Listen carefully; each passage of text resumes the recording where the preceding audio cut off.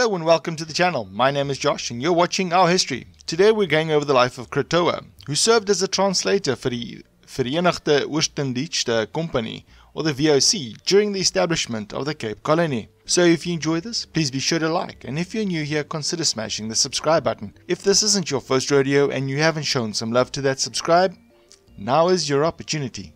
Thank you very much for watching. Krotoa. Krotoa, also known as Eva, was a remarkable figure in the South African history. She served as a translator for the Vereenigde Oostindische Compagnie, or the VOC, during the establishment of the Cape Colony. Her name appeared in the journals of the VOC as early as 1652, making her one of the most well-documented women of her time in South Africa. She was the first woman to be mentioned by her Khoi name in European records of the settlement of Cape Town.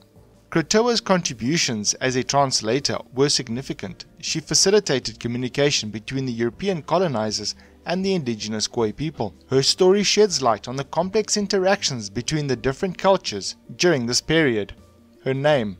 The name Krotoa is believed to be Dutch adaptation of colonizers, which is the Kuku Gowab designation. It is thought to be the name referred to her being placed under the guardianship of either her uncle Ochumato or Jan van Riebeeck or Maria de la Quellerie. The exact birth name of Krotoa remains unknown. This information suggests that Krotoa's name was originally Krotoa, but rather a Dutch spelling of her Kuku Gowab designation. Biography. Early life. Krotoa was born in 1643 and belonged to the translator people. She began working in the household of Jan van Riebeeck, the first governor of the Cape Colony, at the age of 12. During her teenage years, she learnt Dutch and Portuguese and became an interpreter for the Dutch settlers, facilitating trade negotiations. Krotoa received various goods for her services, including tobacco, brandy, beads, and copper. She was expected to bring back cattle, horses, pearls, amber, tusks, and hides when visiting her family.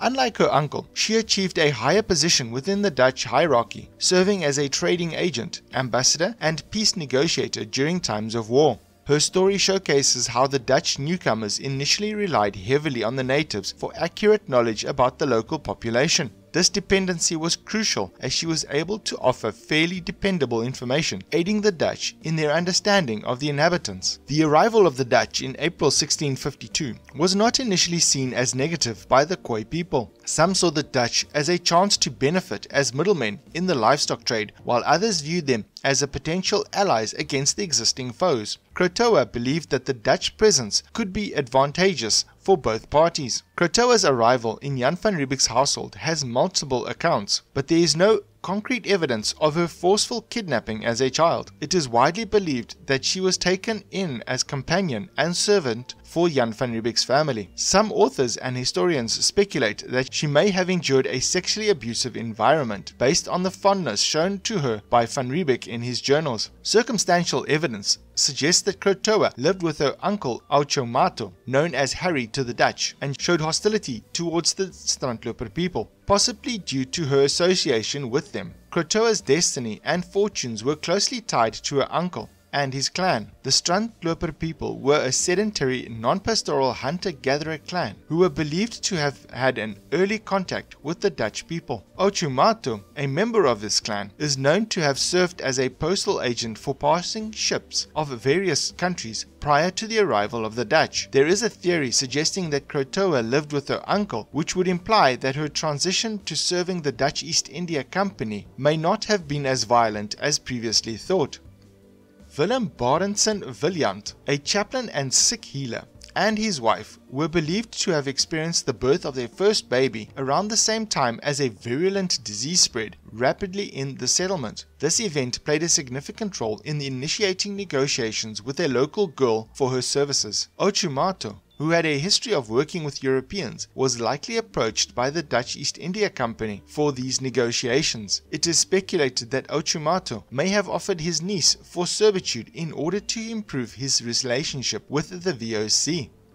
Baptism and marriage. On the 3rd of May 1662, Krotoa was baptized in the church inside the Fort de Goede Hoop by a visiting minister named Petrus Sibelius. The baptism was witnessed by Roelof de Man and Pieter van der Steyl. On the 26th of April 1664, she married a Danish surgeon named Pieter Havgaard, also known as Pieter van Meerhof by the Dutch. After the marriage, she became known as Eva van Meerhof. This marriage marked the first instance of a Khoi person marrying according to Christian customs. The wedding was celebrated with a small gathering in the house of Zacharias Wagenaar. In May 1665, the Van Meerhof family left the Cape and relocated to Robben Island, with Van Meerhof assuming the role of superintendent. However, in 1666, they briefly returned to the mainland after Eva gave birth to their third child, in order to perform the baby's baptism.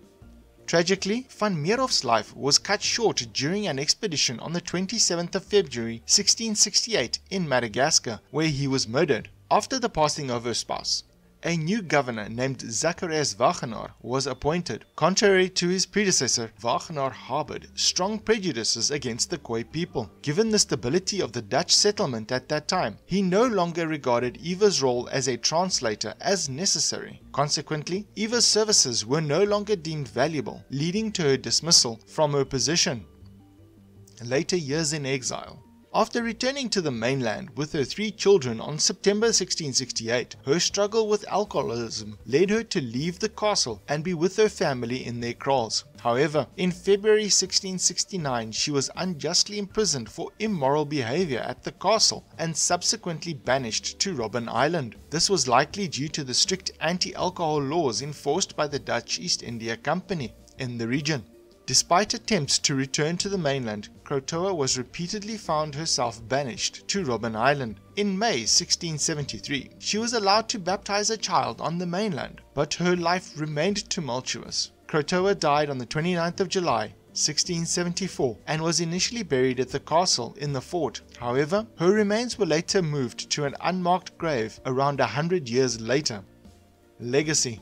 Pieternella and Salomon, 2 of Eva's youngest children from her marriage to Van Meerhof, were taken to Mauritius in 1677. Later, Pieternella, also known as Pieternella Meerhof or Pieternella van de Kaap, married Daniel Zaagman, a VOC vegetable farmer from Vlissingen. They had a total of 8 children, including one named Eva. In 1706, the family moved back to the Cape. Their granddaughter, Engela Katrina Zaagman, married Abraham Peltzer Jr., the son of Abraham Peltzer Sr., a VOC soldier from Hamburg, Germany, and Elizabeth van der Berg.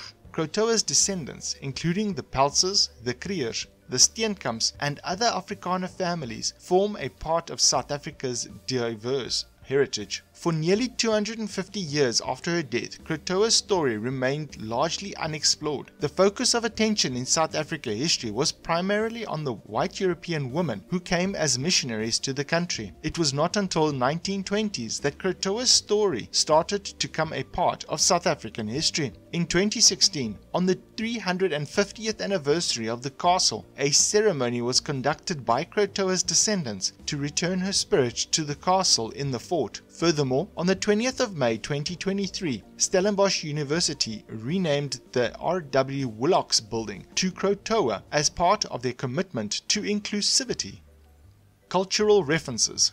Eilande, a novel by Dan Slay, originally written in Afrikaans and translated by Andre Brink, delves into the intriguing lives of Krotoa and her daughter Pieternella. Told from the perspective of 7 different men who were acquainted with them, the book provides a multifaceted exploration of their experiences and relationships. It offers readers a unique insight into the lives of these historical figures. Eva was being used in South Africa as a warning against miscegenation or interracial marriage or relationships as late as 1983. In 1990, Karen Press, a South African poet and author, wrote a poem titled Krotoa's Story. This poem aimed to reimagine the life of Krotoa, the historical figure by exploring her emotions and conflicting desires from her perspective. The poem was based on an earlier children's story called Krotoa, initially created as an education initiative by the South African Council for Higher Education. Its purpose was to provide school children with Indigenous South Africans' perspective on colonization. In 1995, Antoinette Pienaar, the South African performer, debuted her one-woman play called Krotoa. The play premiered at the Little Karoo National Arts Festival and was honored with the Herrie Award. What sets Krotoa apart is its portrayal of Krotoa as a mother figure for the nation, a perspective that had been previously dismissed by white South Africans. In 2000, Delian Mattia authored the novel Pieternella van de Kaap. This work was meticulously researched, drawing from various sources such as diaries, documents, and archives. Mattia also sought consultation from renowned experts in the field, including Drs. Dan Slay and Helena Scheffler. The novel aims to shed light on the lives of Eva-Krotoa and Pieternella van Meerhof.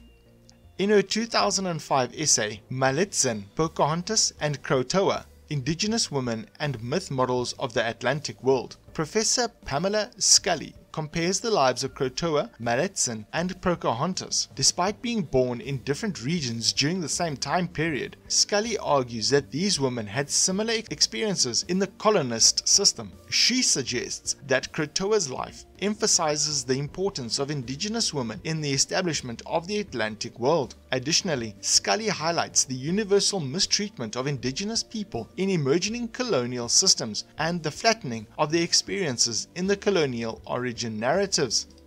If you enjoy this channel and you would like to support more content like this, because all contributions are greatly appreciated, please check out the Patreon link in the description below.